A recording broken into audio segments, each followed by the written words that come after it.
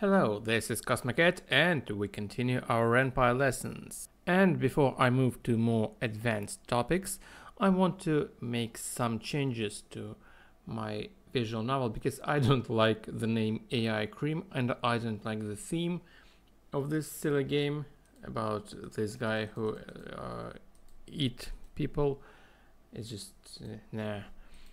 So let's rename our game. Let's change the game icon and let's change some other options, and we'll see where these options are stored. And firstly, let's look here at this game's name and its version, and to change those we go to options.rpy, and as you can guess, this file is where the most of game's options are stored. Let's go here and we see AI Cream in config name line. So let's rename our game to let's say the city of Ryzen. I have no idea what is this city and who is Ryzen, but why not? Sounds good. And config version is 1.0. Let's change it to 0.1. That means like we made like 10% of our game. Okay, let's make it 0.01 because we made only 1% of our game. When we launch our game, now it's called the City of Ryzen 0.01.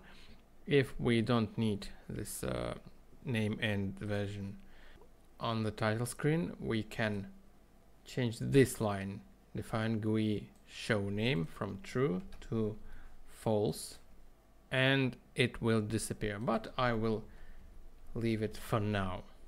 Well, we renamed our game. It's now the City of Ryzen, and let's go to the About section where we see the name of the game again, its version, and that it's made with RenPy. But I want to add some information here, and to do so, in options RPY, we look at this line, define GUI about, and triple quotes here. After that, we can write whatever we want, like screenplay by Kosmo. Then let's add some other people here. Music by I don't know, Mandalina de la Balalaika. Let's save it and let's go to the About section again. And what we see here, screenplay by Kosmo, music by Mandalina de la Balalaika, but it's in one line, and we made two lines here. So this is how these triple quotes work. They treat all the text as one line unless we put an empty line here. Then RenPy knows that we must make a new line. And now when we have an empty line, we see two lines in our About section.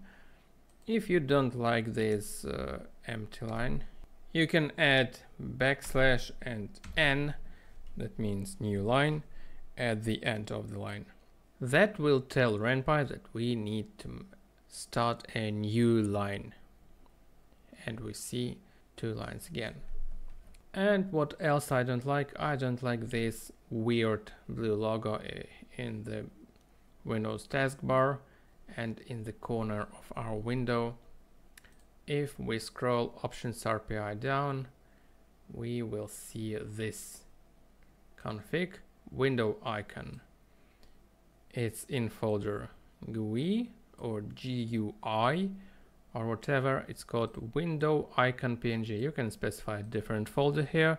You can specify different file name here, but I will just replace this image with my own logo to change it in the game.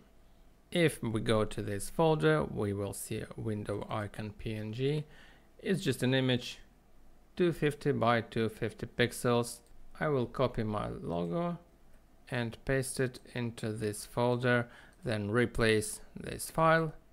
It's 250 by 228 pixels.